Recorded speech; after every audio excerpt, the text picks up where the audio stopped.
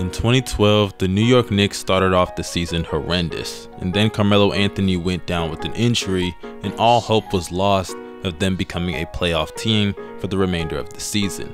But in the game before Carmelo Anthony went down, Jeremy Lin was playing really well in the first half, and if you don't know, at that point Jeremy Lin had not played a single game throughout that season for more than 20 minutes, and because of Carmelo Anthony's input in the huddle, Jeremy Lin was put in for the rest of the game in the second half and put up numbers of 25 points, 7 assists, 5 rebounds, and 2 steals, shooting 53% from the field and 71% from the free throw line.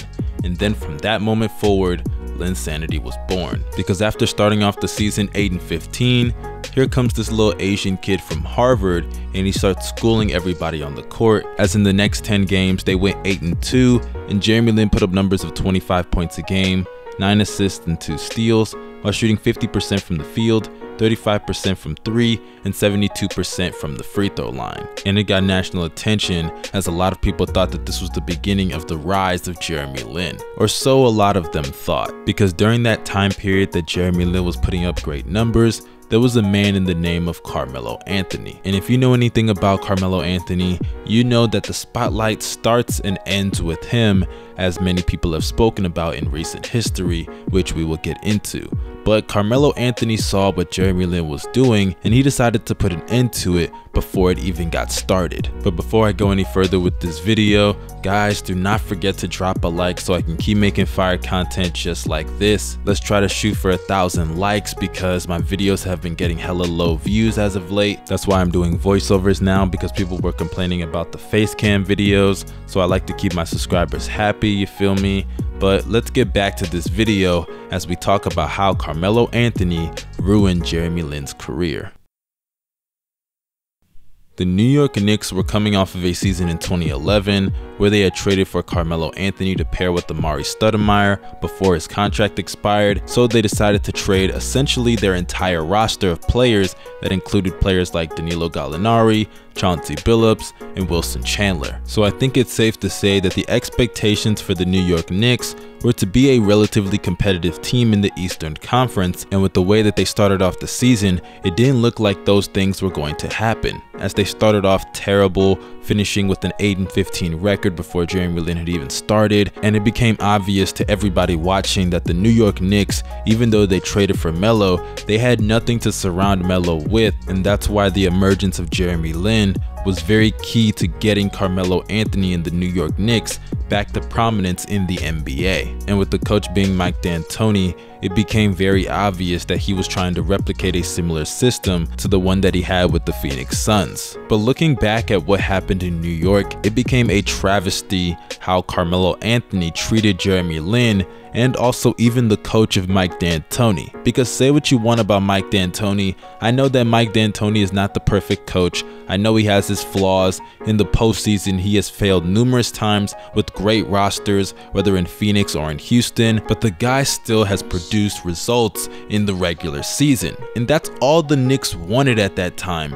The Knicks were a losing organization for years, and even when they got Carmelo Anthony, they barely made it into the playoffs, and they cleared out their entire roster for him. So when Jeremy Lin started playing well in February and put up numbers that were damn near godlike for a couple of weeks, and the Knicks were actually getting W's, you would think that Carmelo Anthony, after he came back from his injury, that he would conform to the system that was actually getting them wins, unlike the system that wasn't working with the isolation plays where he does jab steps for 50 seconds and then puts up a post fadeaway. But no, because that's not who Carmelo Anthony is. Him play off ball, him be a spot up shooter, him actually try on defense, that's beneath Carmelo Anthony. That's not what he's about, because Carmelo Anthony's all about having the spotlight on him. We all know this, we all knew it in Denver, and he proved it once again in New York. And for all those people out there that are saying, we don't know what happened, you weren't in the locker room, don't believe everything you read, all of you that still deny all those claims and rumors that Carmelo was jealous of Jeremy Lin, you can fuck off, because there have been multiple people that were in that locker room that actually stated stated, or at least insinuated, that Carmelo Anthony had jealousies of Jeremy Lin taking the spotlight, such as Amari Stoudemire and Mike D'Antoni. Carmelo Anthony even went as far as to state that it was ridiculous the amount of money that the Houston Rockets gave Jeremy Lin after the Knicks failed to match the offer. You already messed up his little come up in New York, and now you're trying to throw shade on him for getting the bag? You're the same guy who stayed in New York because you were offered a bigger bag and you didn't want to go team up with Derrick Rose and an up-and-coming Jimmy Butler in Chicago. So as far as I'm concerned, that situation just exposes the hypocrisy of Carmelo Anthony. Hell, you could just look at what George Karl said in his book when he talked about Carmelo Anthony. These are his words, not mine. Carmelo was a true conundrum for me in the 6 years that I had him. He was the best offensive player I ever coached, and he was a user of people, addicted to the spotlight and very unhappy when he had to share it. He really lit my fuse with his low demand of himself on defense. He had no commitment to the hard, dirty work of stopping the other guy. Keep in mind that that was his coach for 6 years. And for people that are saying, hey, he could just be mad at how Carmelo Anthony left Denver and forced them to basically trade him to the Knicks, then look no further than what Chauncey Billups stated when he was talking about why Carmelo Anthony didn't have a job in the NBA at the time, because a lot of people were saying he was quote-unquote blackballed. Scoring 30 meant too much to Melo. It meant too much. He could have games where he had 20, 22, we win the game and he's mad.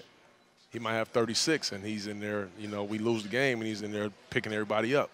Scoring 30 meant too much.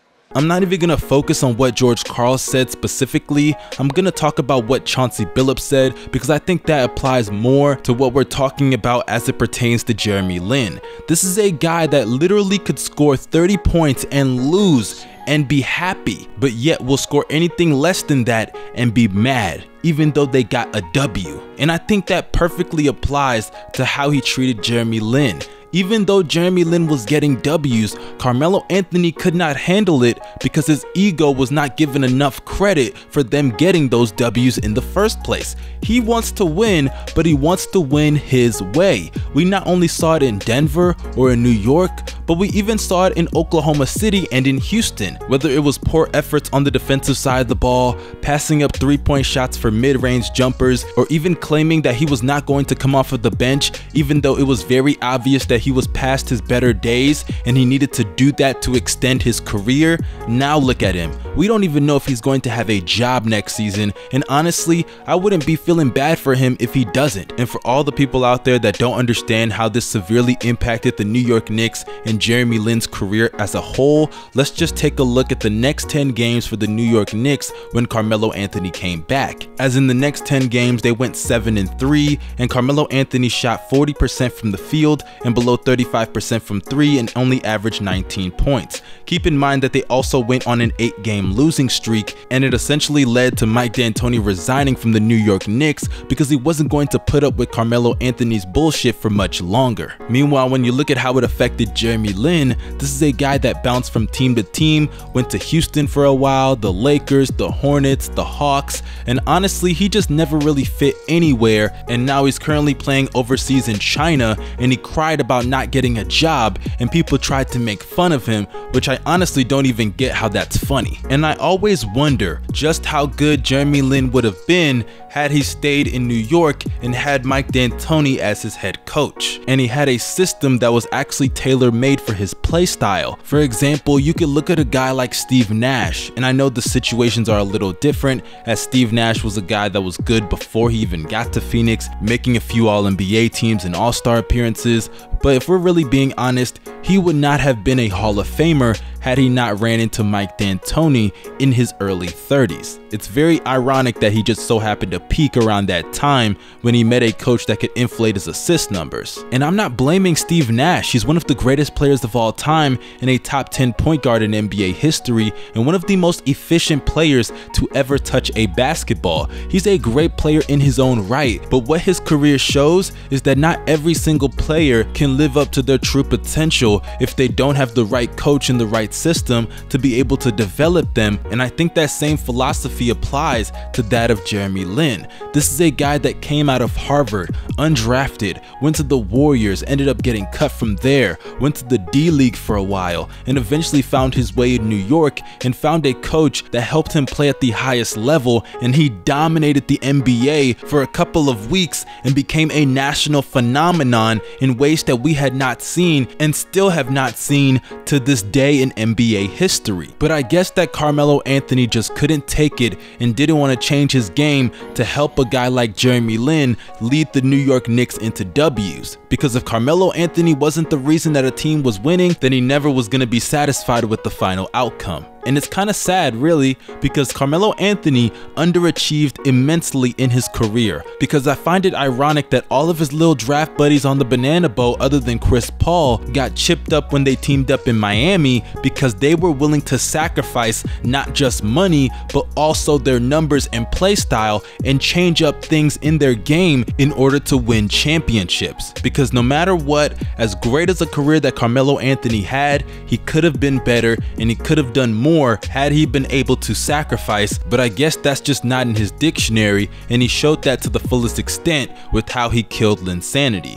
But that concludes this video, you guys. Make sure you drop a like down below. Let's try to get to 1,000 likes so I can keep making fire content on YouTube. Do not forget to hit that subscribe button and that bell to be notified after each and every single video that I post. Y'all follow me on Twitter and on Instagram. Those links are in the description box. Y'all have a beautiful, blessed day. Stay safe and wash your hands. I'm out. Peace.